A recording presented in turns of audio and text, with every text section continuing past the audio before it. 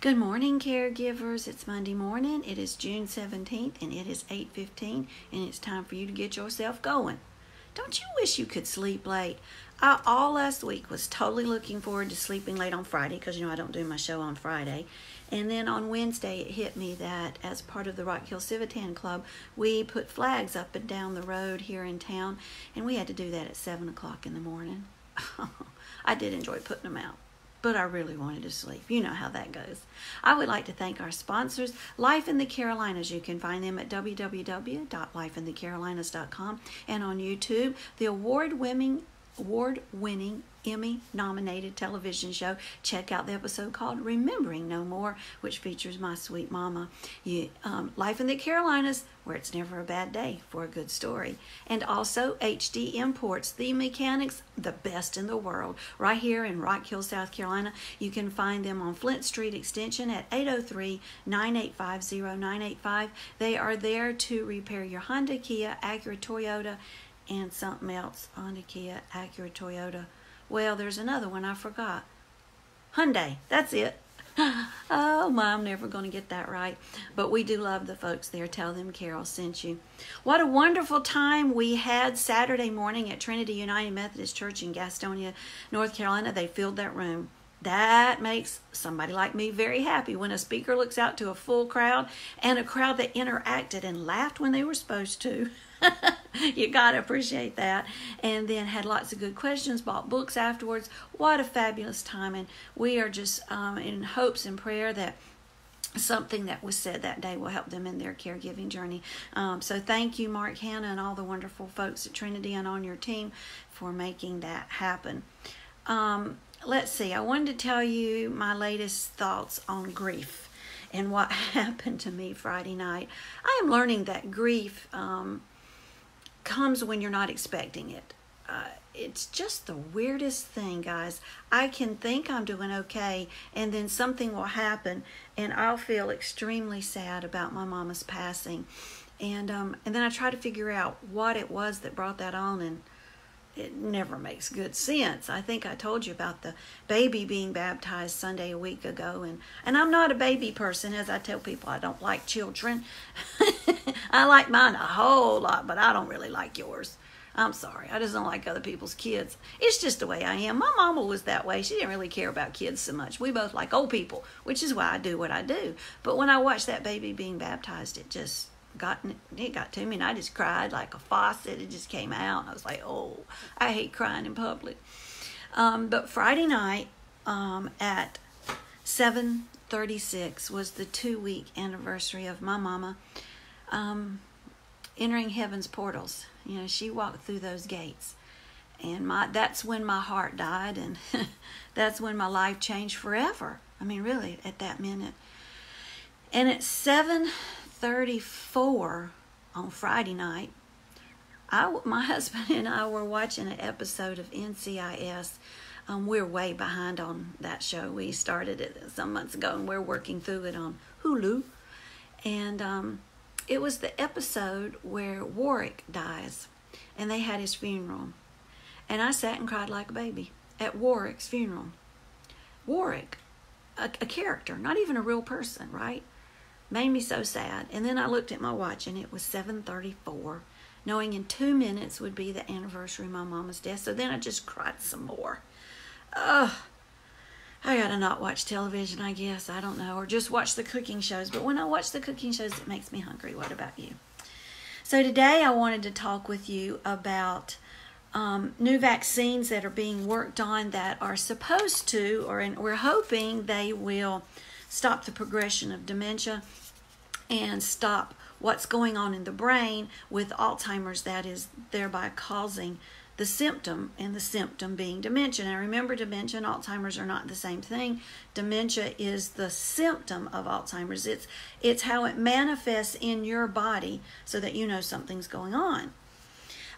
So the University of New Mexico has been working on a study that on a vaccine that removes tau from the brain. There are 2 properties that we know specifically with Alzheimer's type dementia that are in the brain. One is beta amyloid plaque, and one is tau, T-A-U.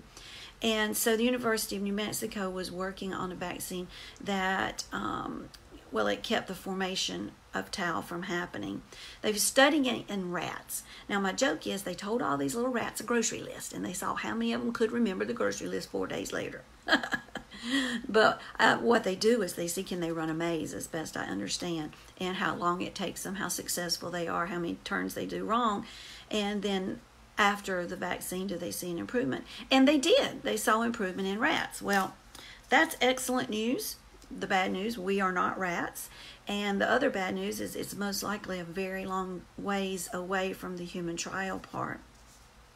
The University of Texas Southwestern Medical Center is conducting a study on removing or stopping the formation of beta amyloid plaque in the brain. That's the other substance that we know is common in the brain of folks with Alzheimer's. Now, they studied on rats, and they've taken it a step further. They have done studies on monkeys and rabbits. Well, now that starts making me feel a little bit better. I know a bunch of y'all that act like monkeys, so if it worked on them, it'd probably work on you.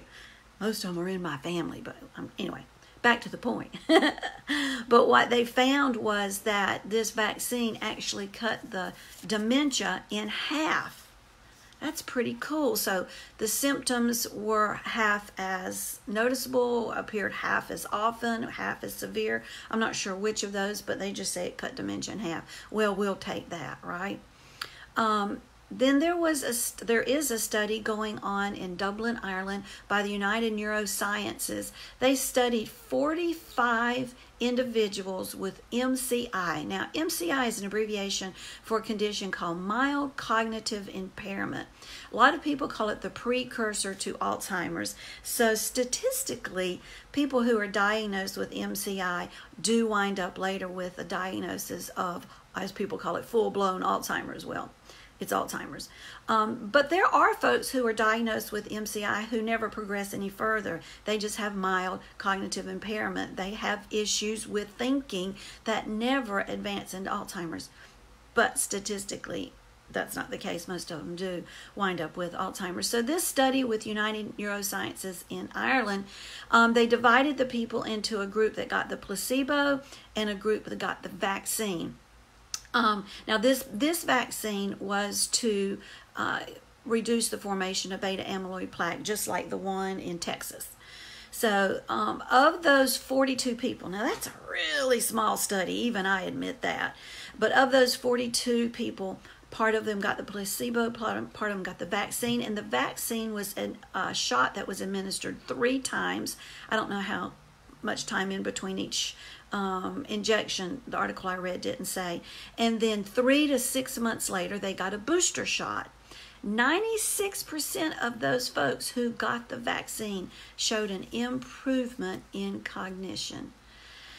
Now, I'm going to tell you, in my world, that's pretty good news. I can tell you, for years and years, I prayed that the Lord would just stop my mama's dementia right where it was. You know, I'd say, Lord, I'm not asking for complete healing. Just stop it where it is. Let her be who she is right now until the day she dies. That was not God's plan for her. You know, people say, oh, this person was totally cured of Alzheimer's and now they remember everything. And I know God can do that. He did raise a dead man called Lazarus. He raised a dead man called Jesus Christ. We know he can do that.